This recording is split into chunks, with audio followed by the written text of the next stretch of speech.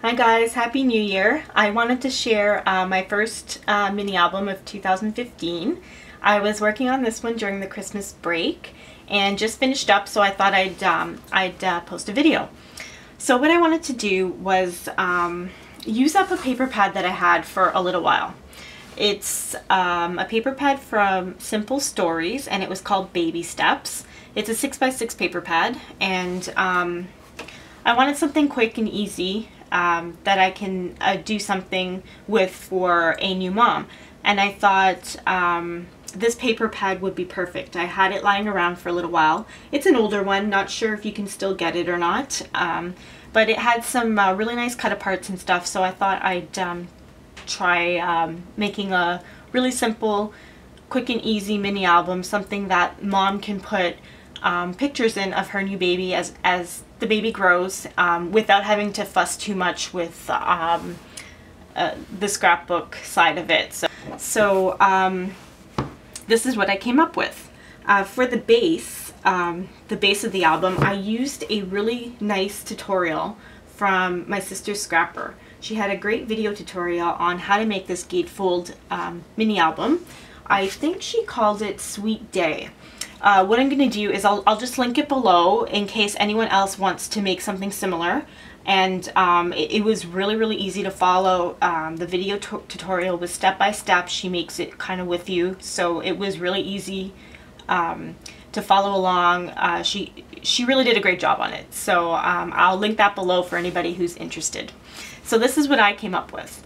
So for the front cover, the Baby Steps paper pad had these two cut aparts that were pretty much the size of my two front flaps, and I thought that was great. So I just matted them on dark brown cardstock and pasted them on. What you can do on the front is add some pictures of the newborn baby, and I thought that would be really nice, easy, simple way to display the album. So on the sides here, I just pretty much did the same thing, matted the paper on cardstock and pasted them on. I wanted something really quick and easy and simple, and I think it turned out really nice. For the back, I didn't have a piece of paper quite big enough. It's a little bit bigger than 6 inches. So what I did was I just used my leftover scraps and kind of made my own sheet of paper and pasted it on. So on the front cover here, this as well was from my my stash, just had it lying around and I thought it went well with the papers. So I added the ribbon closure, and opening it up, on the inside flaps here, I thought this would be a nice place to put newborn pictures. The paper pad has cut aparts for each month. They didn't really have anything for the newborn, so I thought that would be great to put on the two front flaps. So room for a picture here, a cute little cut apart here for some journaling. On this side it says baby, and this cut apart had welcome baby, and it had room to put the baby's name, date, weight, and length, and I thought that was really neat. So this just opens up, and on the back side it has what I love about you, and you can write in some journaling about the baby, and it closes with a magnet, and of course there's room for a picture, and the picture can just tuck right under there. So here on the first month, I really like these cut aparts. Each month had room where you can put the weight, the length, and some milestones just to document how the baby's growing, and I thought that was really cute detail. So what I did was I added these two little cut aparts, and they're just plain on the inside. I thought these would be really cute little booklets to put extra tiny little pictures inside, and there's also room on the backs for journaling. And I matted a space here, so quick and easy, just print and paste a photo here of the baby at their first month. And each one has a tag that pulls out, and this is the first month's photo mat. Room for another larger picture or a few smaller ones. So that just folds over like this. And here's the second month. So again, it has a little tag where you can write the milestones. There's another cut apart here, a bingo card, where you can add a picture to the back or some extra journaling. Another photo mat here, and here is the second month pull out. So for the third month, there's another tag in here, another spot for documenting the milestones, and this one here I just made a postcard. There was I just pasted them together to create a postcard, and I thought that was really cute. You can write on the back. And there's the photo mat for the third month, and the pullout here has a nice layout. Nice room for a big picture here, some journaling, and it says you are loved, and this tab just holds in place with a magnet so you can slide the picture behind. And then here's the fourth month, and there's just a little itty bitty tag here where you can put a small picture on the back or some extra journaling with room for a picture. And there's the layout for the fourth month. So it says cherished moments, and you can document more about the baby, and there's room for a couple small photos there.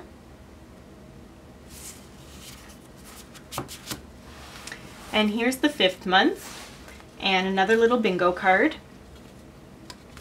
and room for a picture or journaling on the back. And here's a portrait size picture here, and there's the photo mat.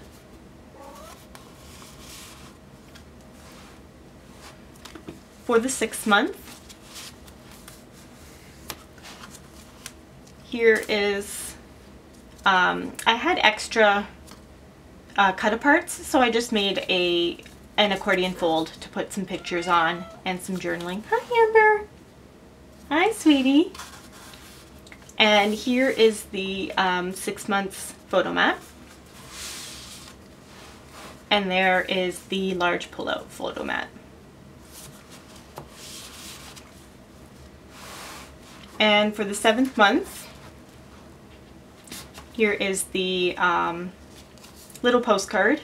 You can write something on the back. It says loads of happiness, and I left room for a portrait style picture there.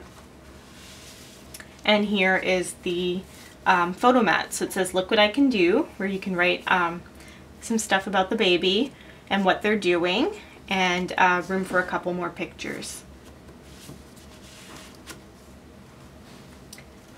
Here on the 8th month, I have another little postcard here, a cute little hot air balloon, room for some journaling on the back, and a portrait style picture here. And there's the layout for the 8th month. This here you can use for journaling. You can also put a picture on top of it if you prefer to put picture there. The cut aparts in here were really beautiful, and I thought they made great layouts. So for the 9th month, there's a little tag that says cute as a button. It has room for journaling on the back, and nice room for a picture there. And there's the pullout here. So tons of room for pictures. And yes. And here is my 10th month, and Precious Beyond Measure. And I left that one blank on the back so you can put a picture or do some journaling. Another room for a photo here. And there is my pullout. On the 11th month, there's a couple little tags here. Pull out little booklets that open up, and you can put pictures and journaling on them. And they just tuck back in there, and there's room for the picture. And here's the layout for the 11th month. So room for a couple little pictures and some journaling. And at last, at the 12th month, baby's first birthday. Nice little portrait style, or it's a big portrait style picture there. Another bingo card and a cute little ticket. It says cute as a button. Those just get tucked back there. And here's the layout for the first birthday. And I thought this was really cute. It has a cupcake with one little candle in it, and then a journaling tag that says, it's all about me, I'm kind of a big deal. And I thought that was cute for first birthday. Room for another picture. and that tucks back in there. And on the back cover, I made a pocket, and on the front flap, I added the rest of the cut aparts in here. So they just open up, same as the others. Room for a picture on the inside, journaling, and they just go into that little pocket there. And when you open this up, there's room for a large picture here. And in this pocket here, I made a photo mat. And I thought, since most of the album was pretty simple and flat, I thought I'd make a pull-out, a couple flaps here that just open up. And you have room for a large picture here and smaller ones here, or some journaling.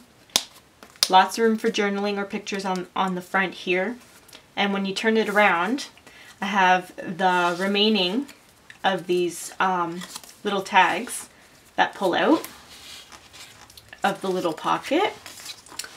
And there is the little layout, and another room for a picture here and some journaling, or you can also put a picture on there.